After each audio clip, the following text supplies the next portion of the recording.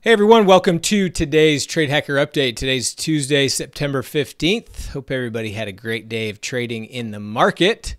Speaking of great days, we did have a good day trading, plus a little over 1,800 bucks on the session. Had a couple nice winners in Beyond Meat, Amazon, Netflix were kind of our biggest winners. So good stuff.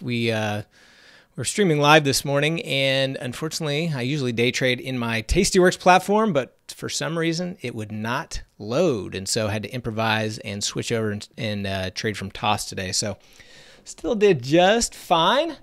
Toss a few weeks ago, Toss was down for a couple days, and now I couldn't get Tastyworks to open. So it's always good to have a couple of brokers, although everyone in the room said their Tastyworks was working just fine, so just had something to do with mine. But anyway, regardless, always good to have a backup plan. All right, so let's talk about the markets. What's happening? Looking at the S&P 500, this is SPX. Obviously, had this big flush down a couple weeks ago, or in the last week or so. And then we've just been consolidating in this little consolidation box. And I've been talking about talking about this a lot as we start the day trading session in the mornings. But coming in, really having a little bit of a short bias for day trading, but also letting price action lead, and talking about how this thing could really push up to the top of this consolidation box. And that's exactly what happened. Now it started to retrace, and so we'll see if that in fact does follow through. But the idea is we had this big push down, we're going to consolidate for a little bit, and then we're going to see lower prices, and I still think that's what's going to happen. So we will see. Now if tomorrow this thing opens up and rips higher, well, then we'll reevaluate. But for now, I still think we have lower prices. We've got some short delta, we've got some puts, we've got some bunkers, we've got some verticals pointing lower. So we are set up and ready for some lower prices. So we'll see what happens. So that's the S&P. What did we do today? Well, we've got a couple earnings after the market closes. And in fact, the market just closed about 3 minutes ago. First one is in FedEx. Now, we did not put on a trade here, just didn't like how it's set up. But let's see, the expected move in FedEx is 17 bucks, $17.20 to be a little bit more exact. And I mean, FedEx has just obviously been on a tear to the upside, and so we'll see what the earnings announcement brings. In fact, let's just go to a 5-minute chart and see if they are doing anything yet. So we got a little bit of time before the announcement. It's already spiking up after hours. So a lot could change here in the next few minutes as the earnings announcement comes out and the conference call. But initially, as the data is coming out, we're looking like we're having a little bit of a spike up in price. And if we do get a spike well beyond the expected move, we'll be setting up a potential one of our post-earnings trades.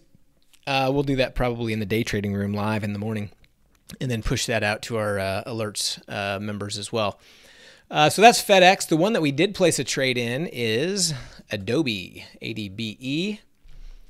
So in Adobe, what we did is we put on what we call our Iron Duck, which gives us no risk to the upside. In fact, regardless of how high this thing goes, we'll book a little bit of profit, and then we have a huge buffer to the downside where we can book kind of a max profit area and a huge buffer to the downside. So at first glance, Adobe is pushing higher as well, only by a little bit. It's kind of bouncing around. So we'll see what happens, but that's what we did today.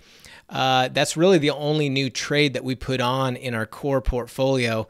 Like I said, we're locked and loaded for a little bit of downside action if it comes. Looking at just at the list of stocks, kind of the notable stocks that we follow. Obviously, a lot of green with the indices. Let's get to the indices here. So S&P ended up about 0.66% higher. Dow pretty flat.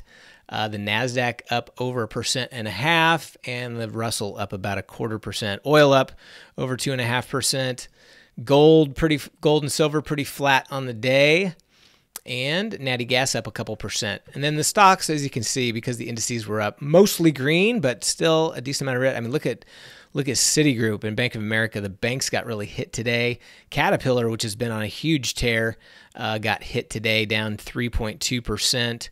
Let's see if there's any other notable things I wanted to mention. Lyft down 5%. Nikola, which is just, kind of surrounded by headlines about potential fraud within the company. Nikola down another 8%. So it had that big spike after GM came out and announced taking an 11% stake in the company, and then these fraudulent claims came out, and the stock has just tanked. It's down about almost 50% since that announcement, which is pretty crazy. And then let's see what else. Squarespace up 7%.